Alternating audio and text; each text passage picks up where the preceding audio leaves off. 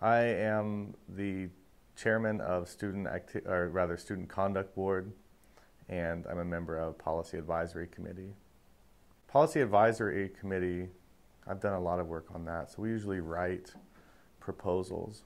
We haven't done one this year, but last year I wrote the gender-neutral restroom policy, and that came at, wasn't our idea actually.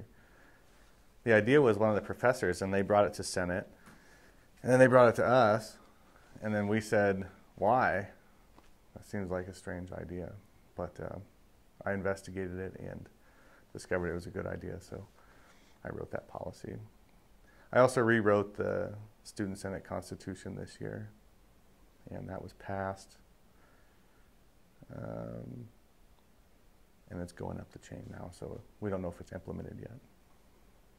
And then Student Conduct Board, what we do there is if a student does something really bad to where the university is considering expelling them, then they come before a Student Conduct Board.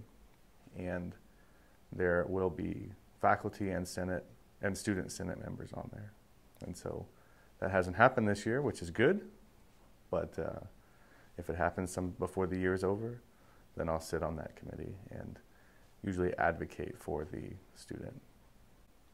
I think that I think Senate has done their best, and if you were to do a survey of the students on campus, they would probably say that they don't get communicated with.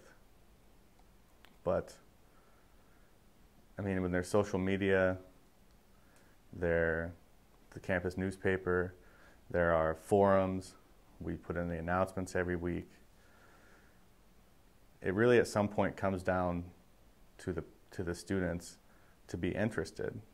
So students who are interested, they get engaged and they participate and they're communicated with fully.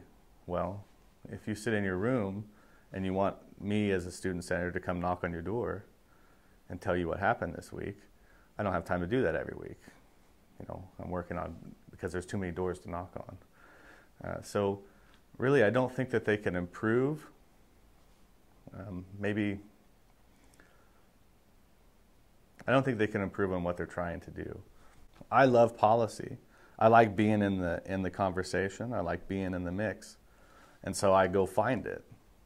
You know, if you wait for the conversation to find you, you're not going to be in it. Or at least you're not going to be in the one that you choose. You'll be in the one that somebody else chooses, which I'm not really into that. So raising interest, I don't know. Maybe if we had students that were more interested in politics, I really don't know what more we can do.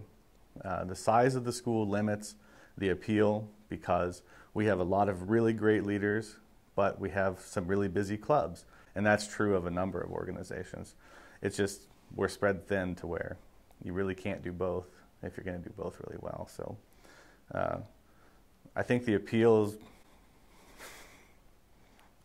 I think it's up to the students once again. They have to come interested and come hungry.